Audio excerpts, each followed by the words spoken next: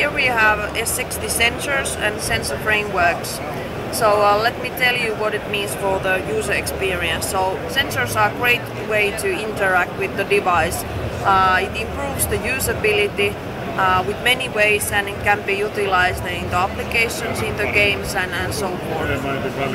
Sensors can also used for fun purposes, like here I have a demo about the small balls in this 3D space, and those balls are moving according to my movements with the device.